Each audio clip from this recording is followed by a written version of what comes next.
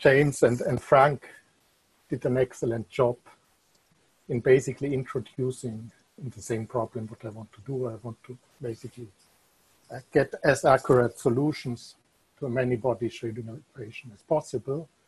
And I will probably present a bit of a complementary point of view with respect to the talks in the morning. So just to remind briefly, so I'm considering just the Hamiltonian, which is just non-relativistic Schrödinger equation.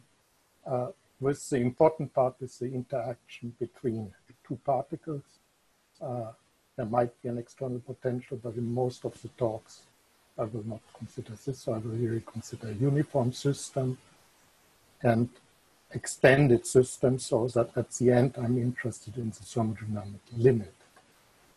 The interaction potential can be chosen phenomenological, for example, kind of Lennard-Jones potential to represent liquid helium, which is a test case, which I will show some examples, or more fundamentally, the Coulomb interaction, like in the fundamental easiest system of the electron gas, or in liquid solid hydrogen.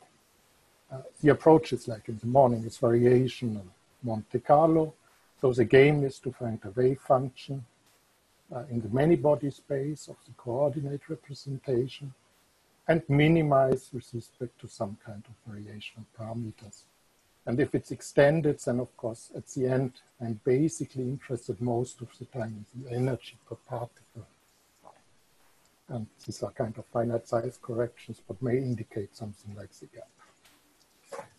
Now, the whole talk will go about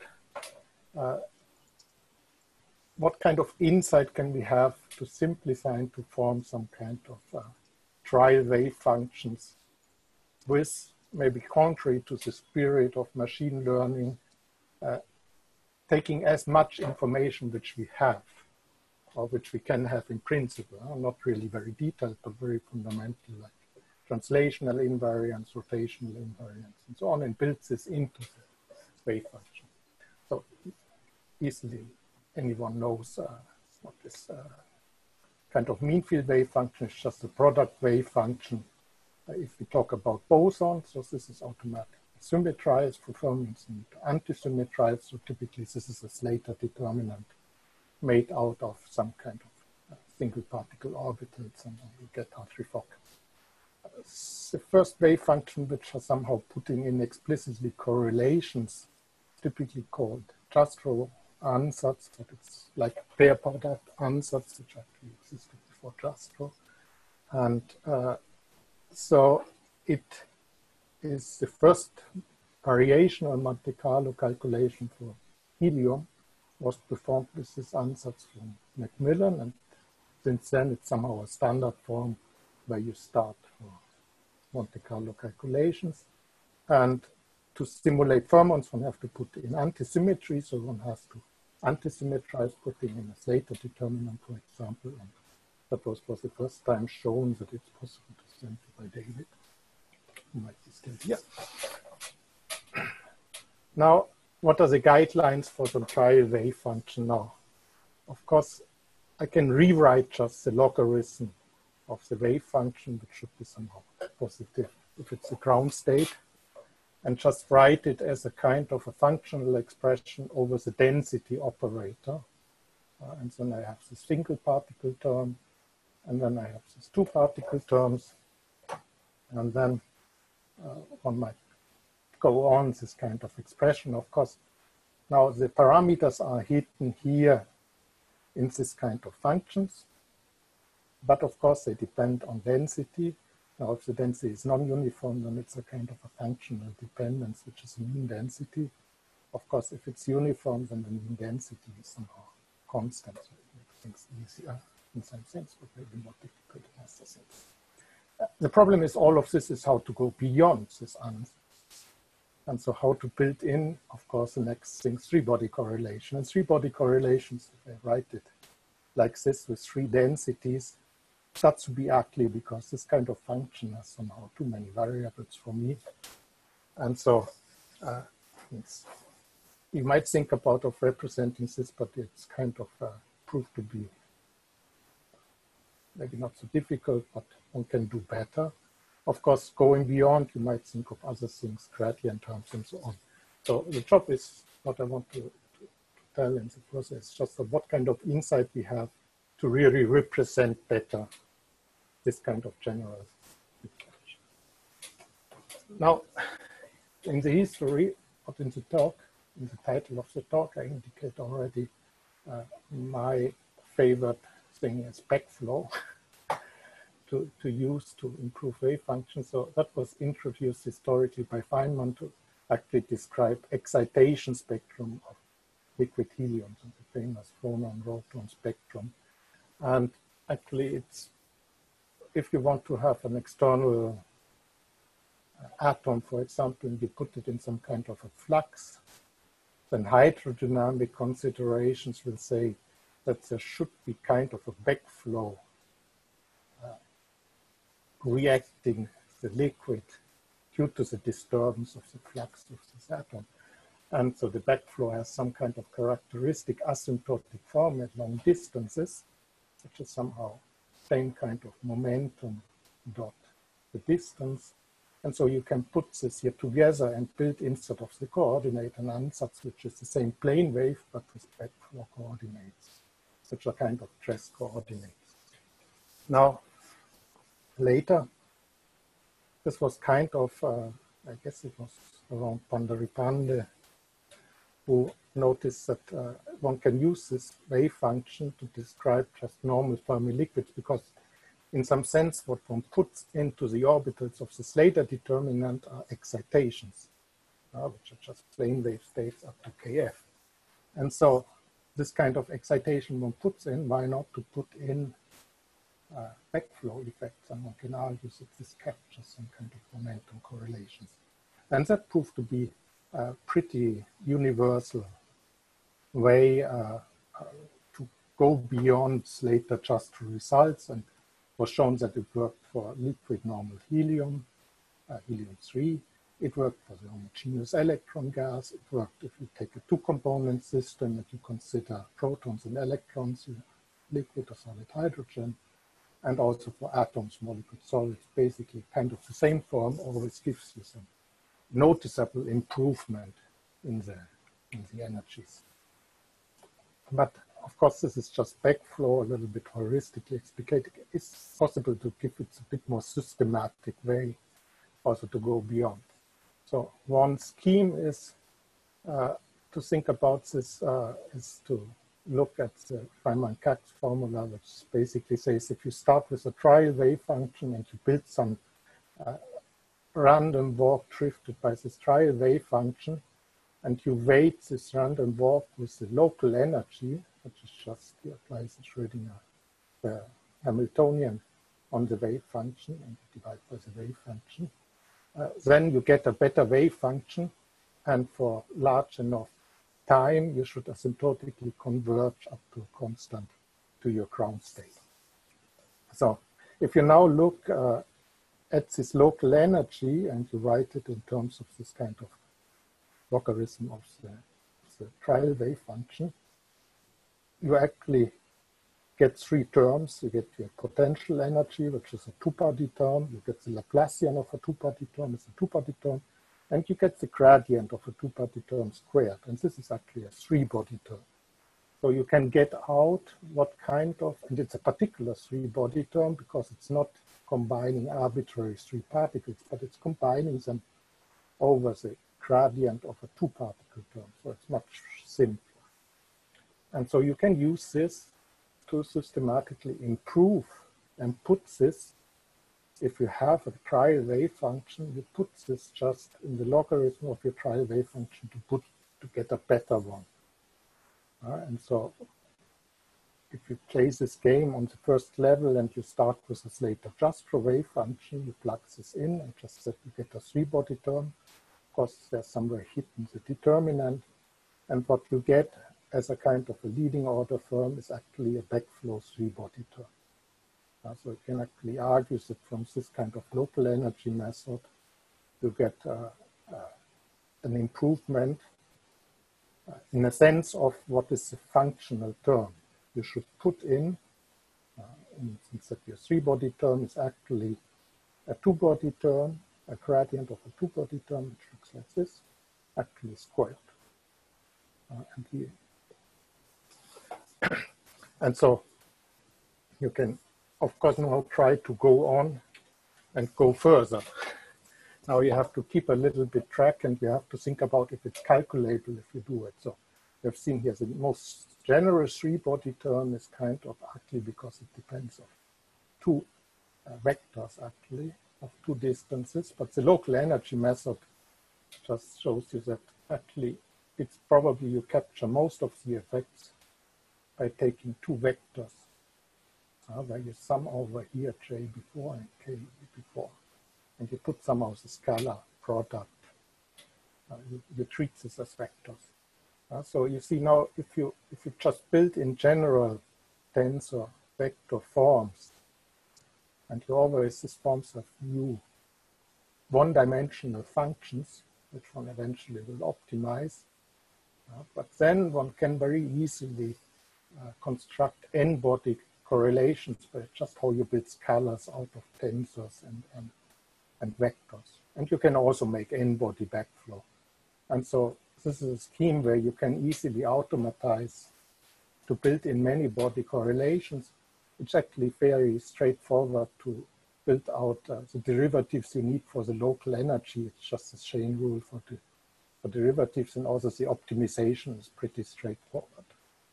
The computational cost of calculating, it's just like the cost of calculating this 1D function, so it's essentially the same. And so this is one way how it can improve wave functions, and it actually works. Now, can one go further? Okay, so first we go further. That was all for the uniform system. Now, going to the strongly inhomogeneous system, one has to pay a little bit more attention. And actually, when calculating the backflow, one can argue that it's not really the argument of the wave function what should change for a strongly inhomogeneous system like atoms, but it's the orbital itself, which is kind of similar what before was introduced in the lattice version of backflow by Federico and Sandro.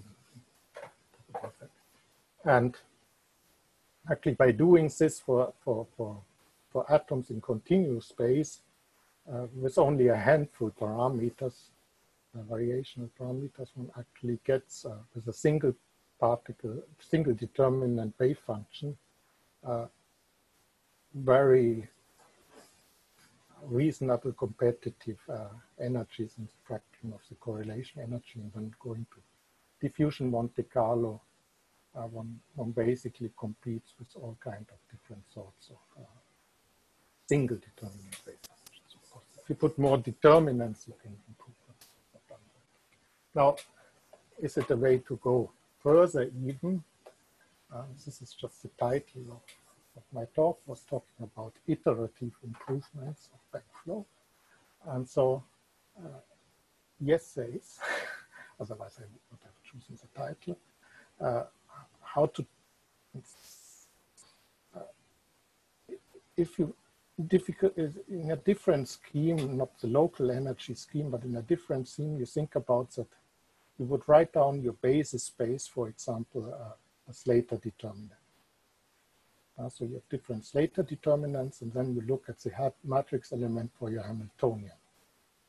Now, if you want to go to the ground state, you basically, of course, if you can do it exactly in CI, you diagonalize your Hamiltonian. If you cannot do that exactly, you might try to do a kind of canonical transformation.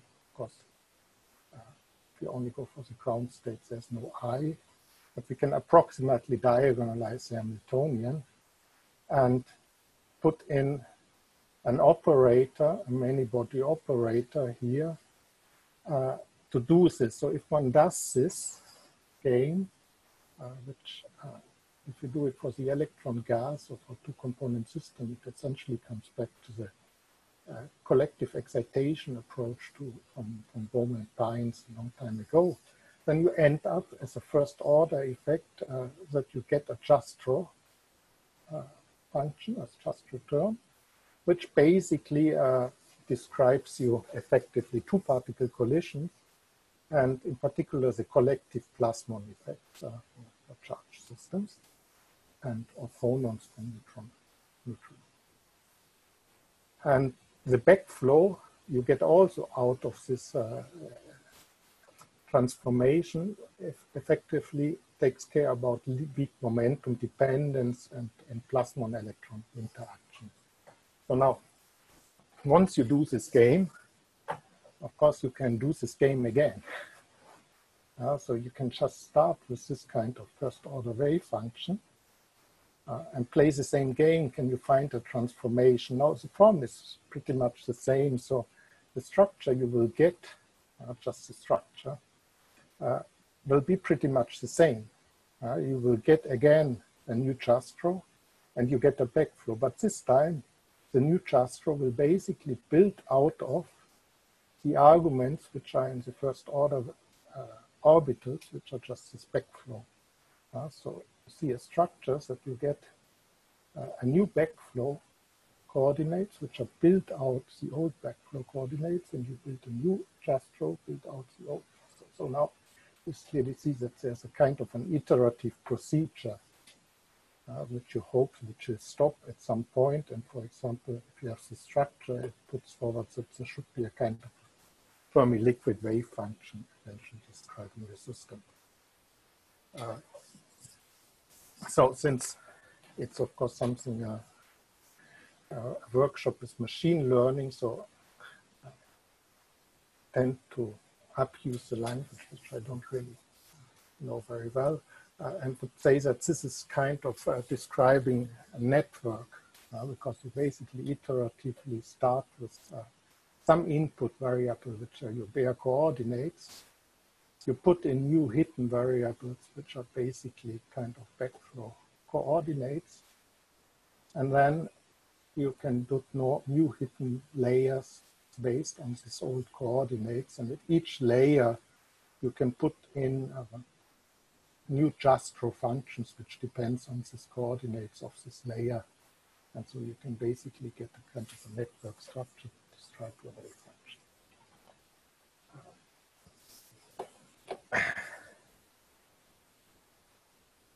As a kind of a different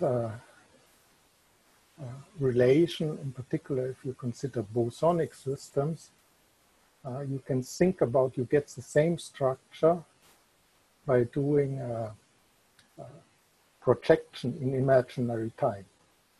If you take the propagator, which is basically e to the minus tau h, and you apply it to a wave function, you always know you get a better wave function, in the sense that if you apply this sufficiently often, with small tau, in a kind of a convolution, you get a large imaginary time.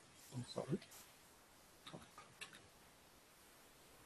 And at large imaginary times, the propagator just filters out the ground state. And so you exponentially converge to your ground state. Now, if you look at the structure in continuous space, in a sense, you can think about that this gives you a network where you start with some input variables.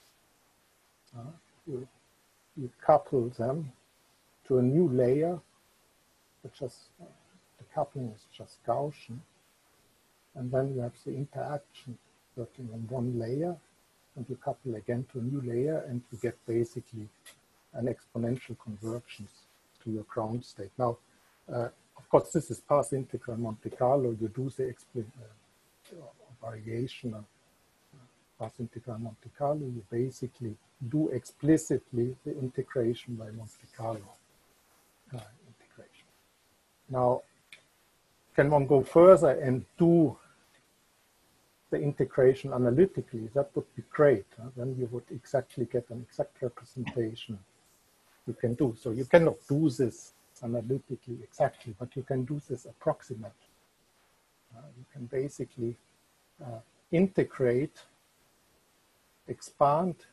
If you start with Jastrow function. You have a Gaussian kernel, and you integrate this kind of Jastrow potential with some kind of a Gaussian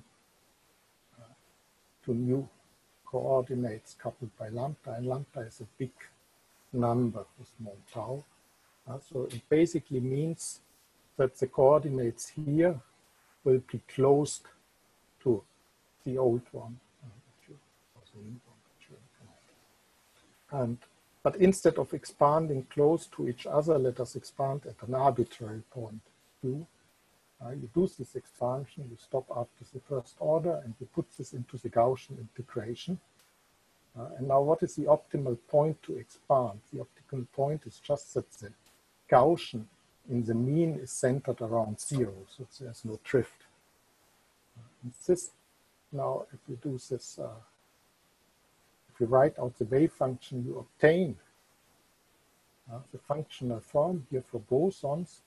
It's just the functional form of a two-body interaction.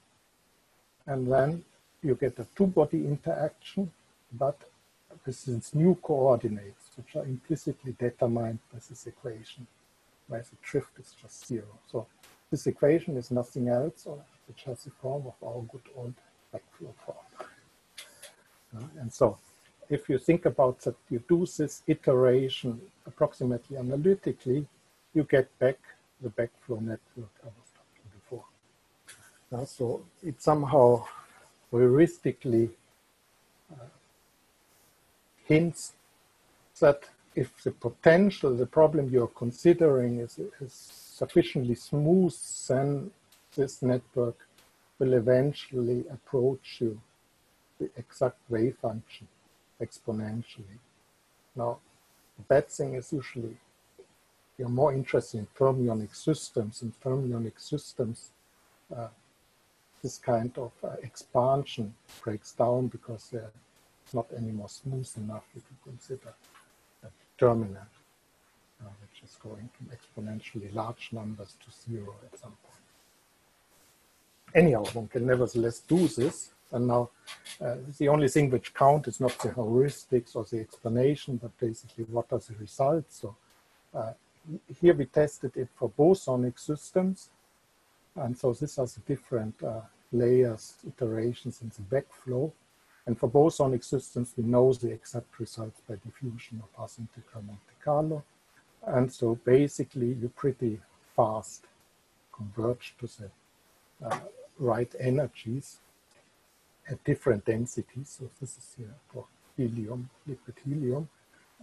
Nicer even is that there's a transition from liquid to solid helium, freezing at some kind of densities, at higher densities. And so our backflow network basically does not lose the precision going from liquid to solid, and it's able without external triggering to get the transition right. Describes rightly liquid and a solid phase in bosons.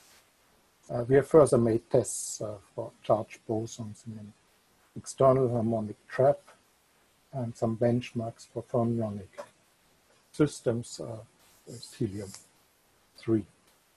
Now, I will enter a little bit because the fermionic systems are this which we are really interested in. So the first kind of test was in 2 dimensions for helium-3, non-polarized and polarized, to look at the ground state. So again, you start on this Slater Jastrow, you get one backflow iteration, and then you get more backflow iterations. And typically what seems to be good is to extrapolate them against the variance. At some point you see some kind of a linear behavior, and one would expect that the linear extrapolation to 0 variance would coincide with the exact result. Now in this case, for small systems with 20 atoms, 26, one can do transient estimate calculations where one just keeps the sign, and of course the error bar is much bigger, but here the error bar is controllable, and the extrapolation seems to be rather good, could coincide on the scale at least with the result from transient estimate. So one indeed seems to converge pretty close to the ground state. The computational cost of the iteration increases slightly, but not dramatically. for each iteration. So, and of course, the number of parameters you consider is a different scale compared to the two talks in the morning. It's basically something like 10 to 15 parameters at each layer. So you can basically hope that one gains more by increasing amount of magnitude kind of parameters. Now, a second important issue is this kind of wave function, size consistent. So the derivation somehow indicates that the backflow wave function should be size consistent, but it's nice to see that. And so actually when we do 58 atoms, basically see a kind of a similar gain in energies on the VMC and DMC level. The only problem is we don't know the exact result anymore because it was a transient estimate. It's fast far off to get this converged. Number of particles, a factor of 2 and the exponent in all cases. That's the same point. So up to now, it's basically kind of benchmarks. So recently we used the wave function to consider a physical question, the question of in the electron gas, if there is a phase where iterate magnetism could be present through the electron gas. So one expects basically that in the electron gas, the typical density parameter is Rs, which is more like the inverse third power of the density. So high densities are smaller s and low densities are larger s. There's a Wigner crystal transition. It's somehow at 100 Rs, which is very, very low densities, and metallic densities are at 1 to 5. And typically one might expect from approximate calculations that there is a polarization transition happening close to Wigner transition. Now, our wave function, if we do the iterative improvement with the backflow, again, if we have a variance extrapolation for various iterations, seems to be pretty reliable. We can do this for zero correlation, full polarization, and intermediate also. And basically what we see that the unpolarized phase is basically always stable up to the point where Wigner crystallization sets in. So actually, so from this kind of result, we're pretty confident that actually the most fundamental model where you would see this kind of Stoner polarization transition, the homogeneous electron gas, actually many body correlations and more precise ground state suppresses this kind of polarization transition. So now I'm coming to the end of my talk. So basically what I wanted to show is somehow that how one can obtain some information of how to build wave functions so that one have a systematic improvement of the many-body wave function. So now here I focus basically, all the examples were not many parameters. The experience was usually, if there is an improvement, one sees that with the right functional form for very few parameters, of course. Then one avoids also the problem of optimization, large set of parameters, but of course it would be nice to think about how to export this to much more parameters and order the orders of magnitude more. So I showed basically two ways how to put it in. One can put some many body potentials somehow from this kind of backflow vector tensor potential, and for more inhomogeneous system, one should basically use a kind of an orbital backflow. And what is very efficient is this kind of nonlinear backflow iteration, which is a bit reminding of kind of a deep network competencies. Of course, it's a bit of a pity that we cannot be there and physically discuss. I would have many questions of really what are really exactly the relation with neural network states and what would be a method maybe to combine this kind of wave functions.